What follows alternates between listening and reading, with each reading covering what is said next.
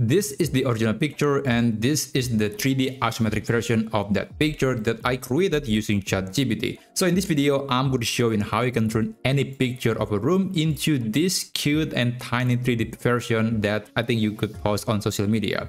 Okay, let me show you how you can do it. First, let's open ChatGPT and then you have to upload a picture that you want to convert into a 3D isometric picture. And for this example, I'll try to use this kitchen photo that I got from Pixabay. Now, if you have the picture from the internet, you can actually just right click on the picture, click copy image, and after that you can go back to ChatGPT and then you can right click on the chat area, click paste. So that's the quickest way to move one picture from one website to ChatGPT without having to manually download and re-upload the item.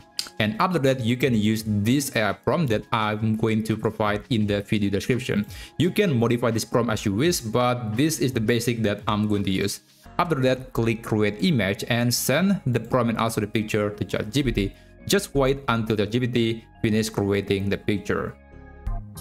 And there you go. So this is the result, which I think looks very similar to the original photo. And by the way, I took the time and I tried a different picture, which is this messy room, and I was using Microsoft Copilot to generate the 3D isometric version. And yes, you can use Microsoft Copilot as an alternative to ChatGPT because it has the same image generation capability, so you can use this too. So that's basically it. Go check out the description to copy the full prompt. And if you find this video to be useful, or if you want to find more useful AI tutorials in the future, then feel free to subscribe to this channel, and I'll see you on my next video. Have a great day.